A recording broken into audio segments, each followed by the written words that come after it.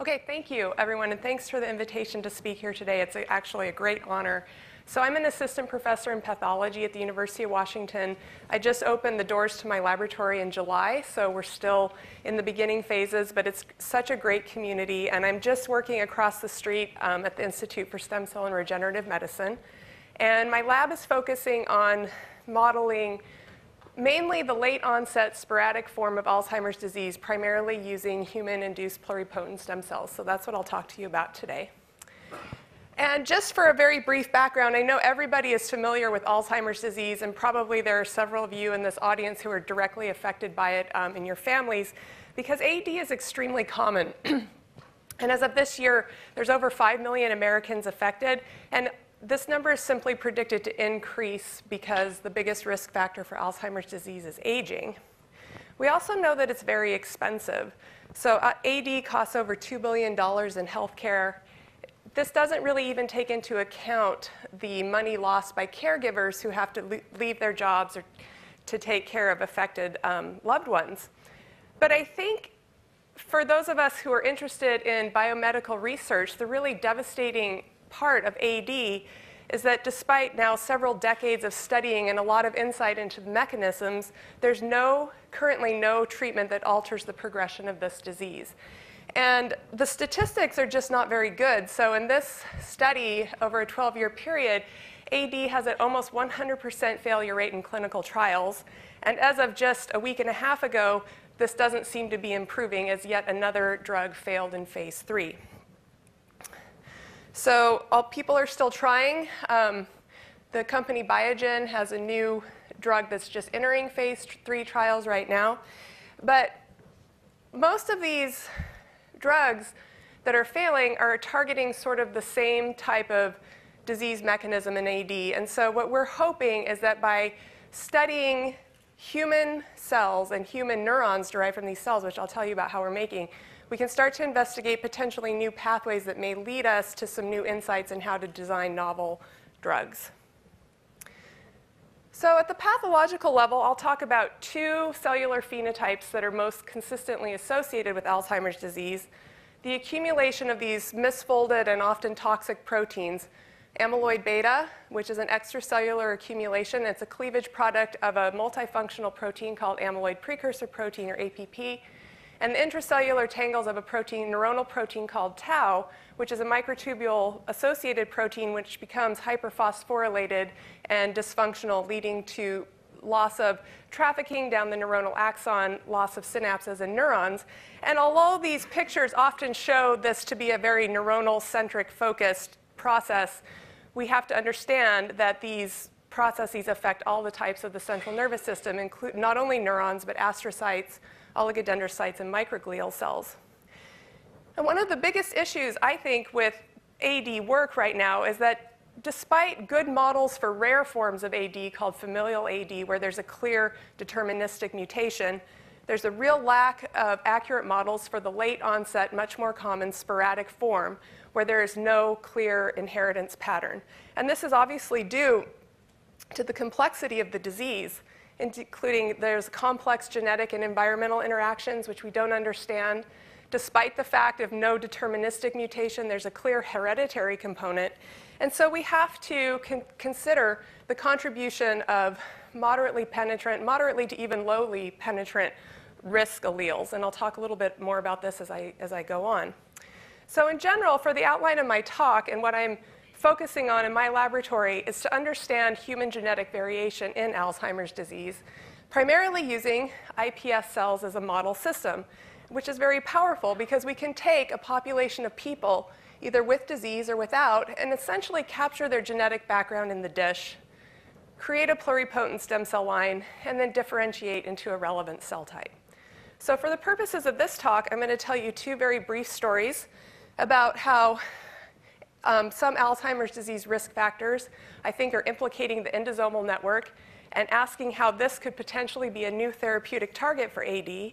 And then I'll just briefly touch at the end on one of the new projects we're starting in the lab to develop a robust stem cell model from AD from actual patient samples from the Seattle area Alzheimer's Center. Okay, so a lot of the common variants that are associated with AD risk are identified through genome-wide association studies. And these are common and very low penetrant variants. So you can imagine that in general, the risk in a population is small, but if you think about it, it could be much different on the level of an individual. So I like to think of this in two models. So if you have model one with two patients with different genetic backgrounds, as denoted by these two different colors, and let's say they each have an individual risk of about 10% of developing a disease, such as Alzheimer's disease, you can consider their average risk in a population would be 10%. But you can also consider a model of two different genetic backgrounds where the average risk in a population is still the same, about 10%, but this individual may have a much higher complement of risk variance. And if we could generate a disease-relevant cell type, such as a neuron from this patient, maybe we would see a cellular phenotype. And more importantly, maybe maybe these patients would respond differently to different drugs that you would test in a clinical trial. So in terms of AD risk factors, there's always a long list of about 20 or so loci that have been consistently associated with AD throughout genome-wide association studies as they become more popular. And it always looks to me like a laundry list, and we don't know the function of all of them, but what is striking is that fully a quarter of these genes function in the biological pathway of vesicular trafficking and endocytosis.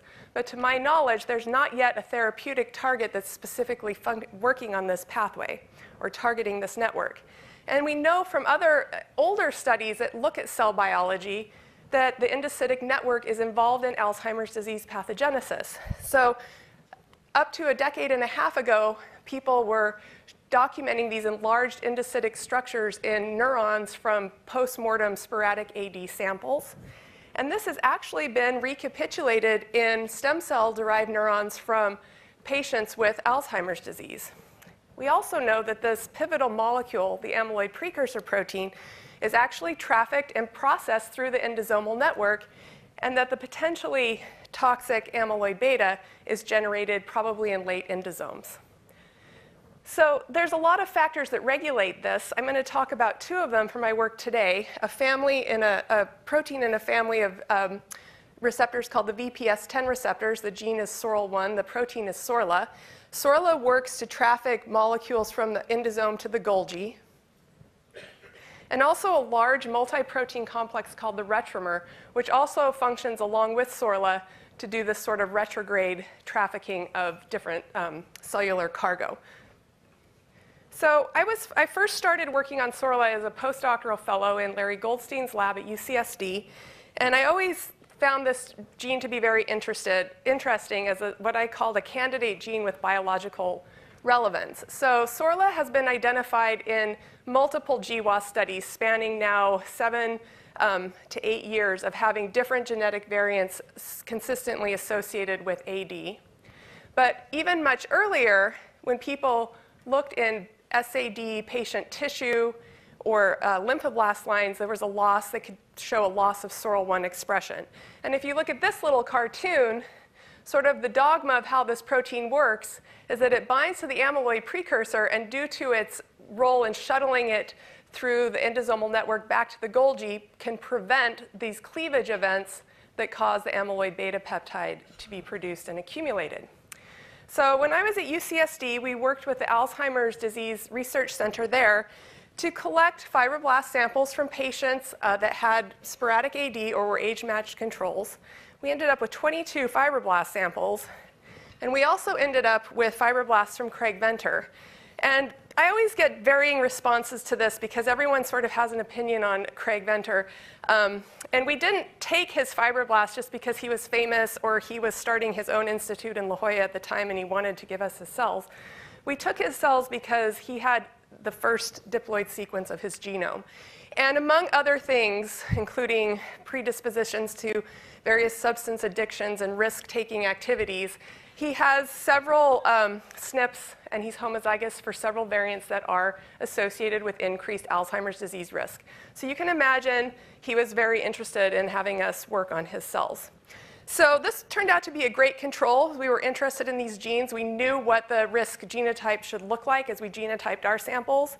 And when we looked in our patient samples, we found 8 with the same genotype as Craig Venter. This, I'm calling it CGC. And what I don't really have time to explain is that these SNPs actually mark a large haplotype. So it's not just 3 SNPs altogether, but all of these SNPs mark about a 50 kb region of DNA. There were 7 with the other genotype, which was associated with less Alzheimer's disease risk, so we called that protective, and then 7 heterozygotes.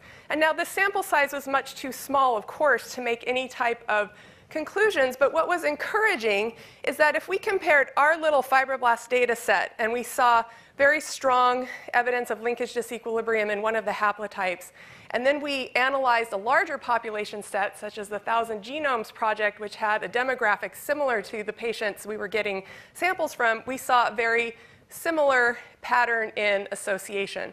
So this was encouraging that our, albeit small population of diseased or controlled cells were indicative of a larger population. So from these cells, we reprogrammed 13. We ended up with 7 probable sporadic ADs and 6 controls, and we focused our studies looking at the 5' end, this risk haplotype here in the SORL1 gene. And so we did this by generating neurons from iPS cells. We took a very traditional approach using the 4 Yamanaka factors to reprogram the fibroblasts. We drove these cells to neural ectoderm lineage and were able to generate a neural progenitor population utilizing a strategy of fluorescence-activated cell sorting to pull out a cell surface signature that would allow us to have a renewable population of what we term neural progenitor cells. And from those, we could do a further directed differentiation down a neuronal lineage, yielding a very highly positive MAP2 population that are also CTIP2 positive, suggesting they're going down a more cortical neuron lineage.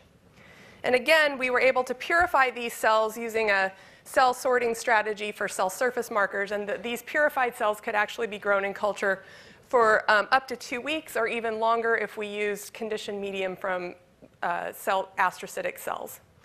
Now, as with any protocol, this has its pros and cons. This is a very consistent protocol. The neurons we get a consistent percentage out. They have the same morphology. Purified cells can simplify biochemistry when you're trying to look at neuron-specific phenotypes, such as amyloid beta or tau. And of course, as with a lot of stem cell work, we still need to work on defining our neuronal subtypes and working on making our cultures more mature. So these are some other projects that I'm starting to look at in my own laboratory. But for the purposes of this project, we had these neurons, and we wanted to test a fairly straightforward hypothesis, which would be that there were risk variants we knew in the SORL1 gene, and there was decreased expression in postmortem samples. So we hypothesized that these risk variants would somehow lead to this expression loss. This would increase the amyloid beta, the toxic protein in AD, and that would lead to disease. And this work is published, so I'm going to just go through it in a cartoon format, but I'm happy to discuss more about it throughout the day. But what we found was that rather than being exactly this straightforward, it actually was dependent on a cell signaling event. And this was interesting because this was something we could really only test using living human neurons, and that it depended on the addition of a neurotrophic factor, BDNF. And what we found was that all of the patient cell lines that harbored at least one protective allele had an increase in SORL1 expression after treatment with BDNF, whether all of the patients who were homozygous for the risk allele had no change in expression. So this did not affect the basal expression levels of SORL1 gene. They were not necessarily lower in these patients or higher in these patients, but it changed the way the gene expression was induced. And then when we looked at the cellular phenotype, amyloid beta, we could see that upon this certain treatment, we had a decrease in A beta with those with a protective allele and no change or even a slight increase in patients with the risk alleles. And so we changed our hypothesis to suggest that these risk variants actually in living human neurons change the expression induction of this gene, which alters A beta, and this increases disease risk. We felt that at the end, this was more consistent with a process that would increase disease risk, yet not be a deterministic mutation. And so we developed a model, which I summarized here, where these phenotypes are consistent with disease risk. And what I think is really important is that we could use this system to identify which patients might be appropriate for certain clinical trials. As you could imagine, patients here that did not respond to BDNF might not be great placed in a trial where BDNF was a primary drug. But what data I didn't show you is that we could use another factor, cyclic AMP, to lower the induce SORL1 across the board and reduce A beta in all of our samples. And so this actually was very productive because we're now working with the company Biogen to investigate this as a therapeutic target, primarily using iPS cells. And I think I need to start question and answer now. OK, so I don't get to tell you about my other story. So I'm happy to talk about it. Basically, we were able to take a new drug to target the endosomal network and test it in our iPS cells. So I will skip that part, but I'm happy to talk about that down the road. And I think, and we also did a lot of genome editing in that project. So I'll just suffice it to say that I think that using stem cells, we have and genome editing, which I know is a big focus of the Cell Science Institute, we have a great way to not only look at the cell biology of a neuron, but to introduce specific variants in cells using genome editing and then look at that in patient-derived cells. The last thing I'm going to tell you is a project that we're starting with the ADRC here, in particular with Dirk Keen, who runs the neuropathology core. And he's collecting the leptomeninges, which is the protective layer around the brain. And he is doing this on autopsy. So we're actually going to reprogram autopsy-confirmed Alzheimer's disease, because that's truly the only confirmed diagnosis of AD is upon autopsy. So we can grow these leptomeningeal cells, and we've actually reprogrammed our first 2 lines over at Ice Cream in the last couple of months. So we're hoping this will become a great resource, not only for the AD community, but for the cell biology community as well. And with that, I would just finish and acknowledge my previous work at UCSD and my current affiliations with pathology and ice cream. Thank you.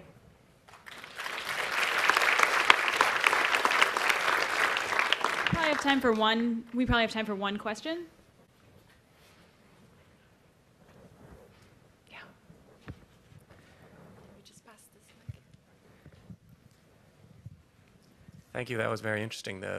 Early on, you had a picture that contrasted 2 hypotheses about the variance associated with the risk in the population.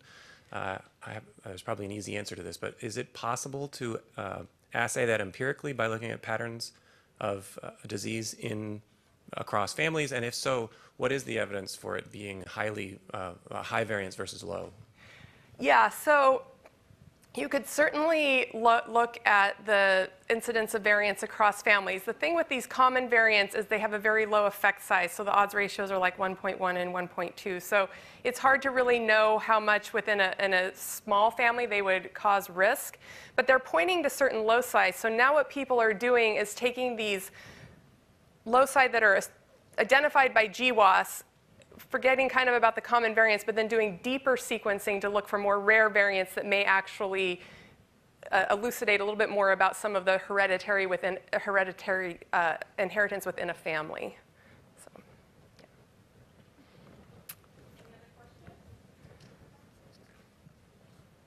OK, let's thank Jessica again. And I'm going to welcome